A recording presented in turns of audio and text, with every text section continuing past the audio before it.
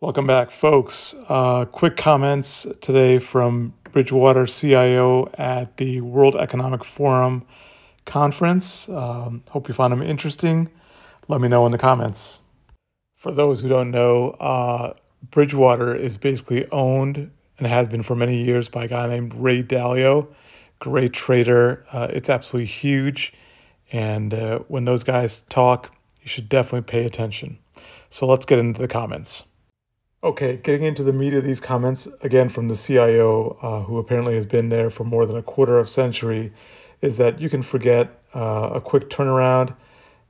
Basically, recessions led by high inflation, they tend to last longer. Specifically, he's thinking 2 years. I thought the average recession was 9 months to 18 months. So, that sounds like it could be anywhere from, 18 months to multiple years. The good thing, he's saying that, because there's a lot less leverage in the system than there was in 2008, it may not be nearly as painful.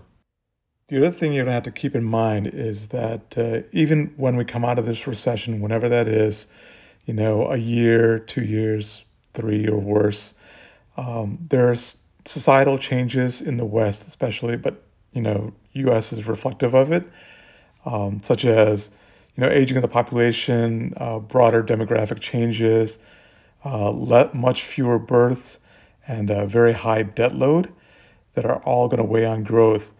So we may be more like Japan and the EU has been in recent years, which is around that 2% growth rate, which is not great for earnings growth. So something to keep in mind. High growth businesses, if they can actually produce, will be many multiples paid for on their stock, and many companies might struggle to grow. Oh, and by the way, this guy's name is Greg Jensen, and he's just the co-CIO. So if I misspoke, apologies. He's calling for mixed inflation reports in 2023, meaning up and down for various reasons. I'll get into one specific one shortly.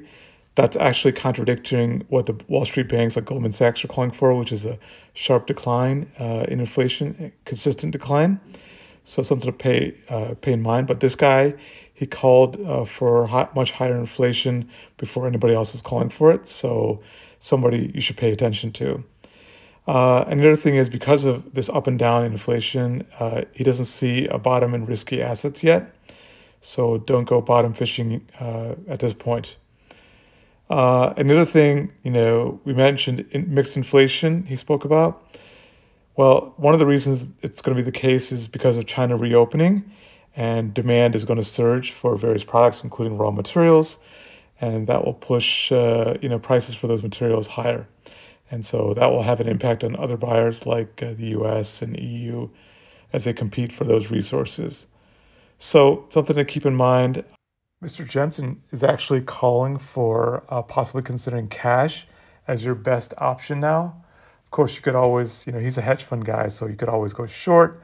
So this guy's final conclusion in his speech was apparently that he was recommending maybe cash as the best option. Of course, there are other options you could look at if you wanted to be long stocks, buying staples, energy, commodities, that kind of stuff.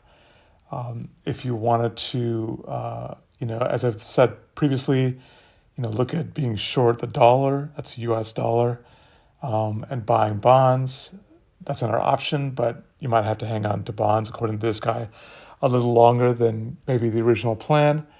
All things you can look at.